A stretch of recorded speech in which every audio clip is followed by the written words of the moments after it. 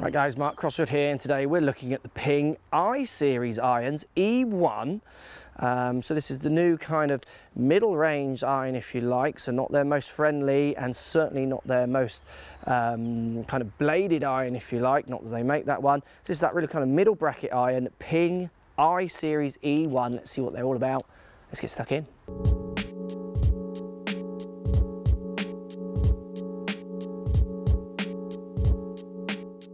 Right guys, Ping I-Series E1 431 stainless steel head is what Ping is saying, which is going to deliver a softer feel. It's also very strong to deliver consistent kind of ball speeds and what have you across the face. We get a little weight port at the bottom here, a little bar which sits a bit more on the face. Some of their more game improvement ones sits off the face. You get a nice perimeter weighting. Again, that 431 stainless steel I think allows them to move that perimeter weighting around a bit more because of the makeup of that steel. It's got a very gaming kind of nice narrow thin top line. It's the end of the club out the back, a little bit of progressive offset. So if I got the 4-iron in my hand here, much more offset than you're getting down on the wedges, and this one a 6-iron, so there's a progressive offset to try and help you in the longer irons, and you're getting plenty of help around the outside, but you're getting it in that real kind of gaming bracket.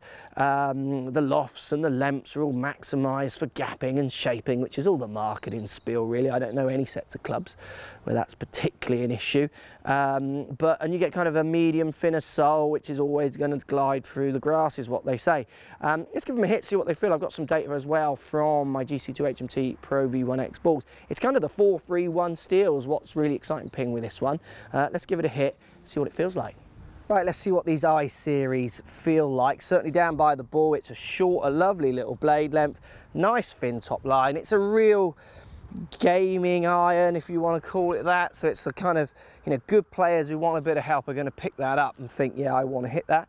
And I think handicap golfers as well who aspire to that better looking iron will put that down and think, oh yeah, that's really what I want to look at. Might not always be the best for them performance, but if it plays into what they feel and what they want to look like, that's as important as anything else to a certain extent. Let's see what it feels like then. So this is the 6-iron. It's got next to no offset, which does look nice.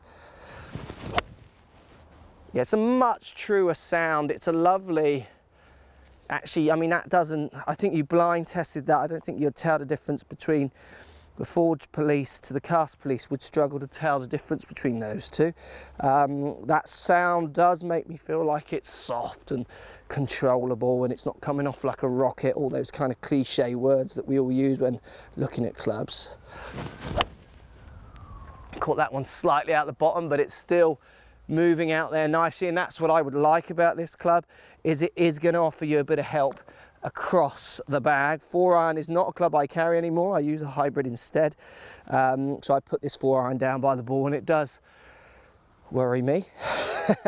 Let's give it a hit. I just don't think I would ever really stop it on many greens, particularly like I can a hybrid. But I mean, it's as 4-irons go, it's a little bit more offset and it looks nice. Hit that fine.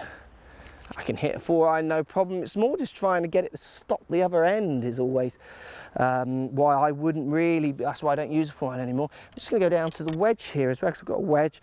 Obviously when you get into these kind of irons, people do want certain clubs like the wedges and what have you to look certain ways. I mean, that's a very nice wedge. It kind of blends into the glide wedges Ping is saying, which I can totally see. That's very similar shaping.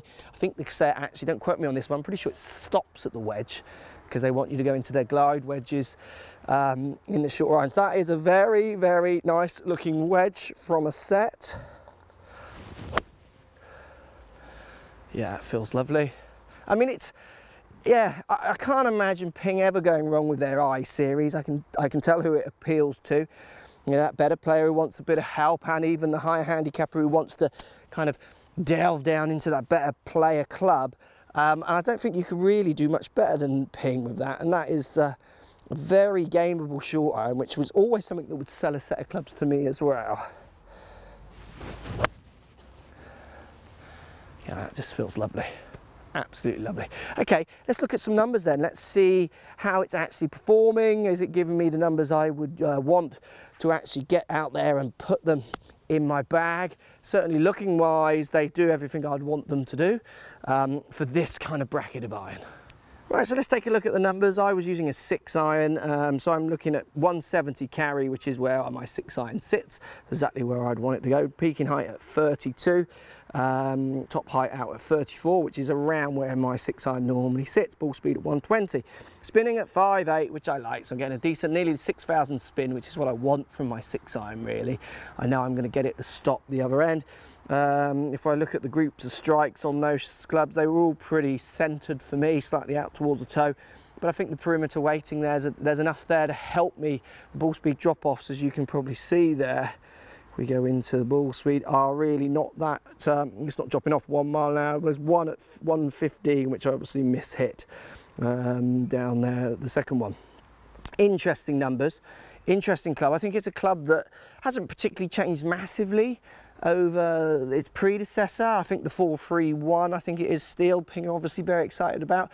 Obviously their engineers and their tech guys obviously often get more excited about what they can do than maybe you will always feel in a set of clubs. But as always, a very good, reliable, kind of does what it's meant to do iron, which is exactly what you'd expect from a company like Ping. Post comments down below.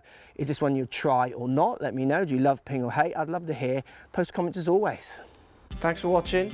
Subscribe to my YouTube channel for loads more videos. Find me on Instagram at Crossfield Mark. Also on Twitter at 4golfonline. Find me on Facebook, Mark Crossfield. Thanks for watching. Post comments as always, and see you soon.